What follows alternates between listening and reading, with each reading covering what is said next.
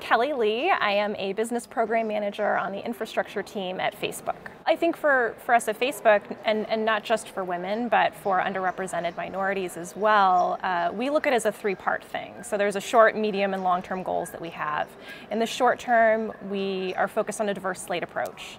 So whenever we do have opportunities that are available, we make sure that we have put our work in to have some people on the interview panel, candidates that are from diverse backgrounds. So we want, say, ideally 2 women that are able to interview for the opportunity in addition to all the other qualified candidates, and making sure that they are all fully qualified for that opportunity.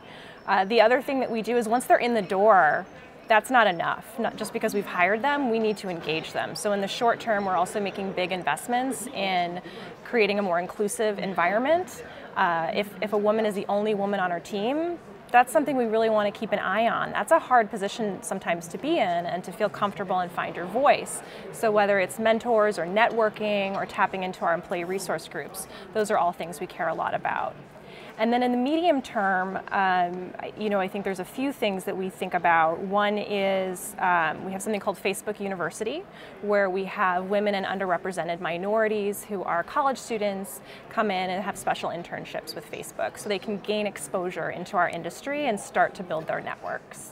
And then in the long term, we've made investments in programs like Tech Prep, which is an organization we started to help educate families and their children who are still in school, maybe growing up, to learn more about the technology industry. And we've offered that information in both English and Spanish so that we can be more inclusive about the people who gain access to that. So we definitely see it as a long-term goal. We know we're not where we want to be right now in terms of recruiting women, so we need to tackle it on three-pronged approach.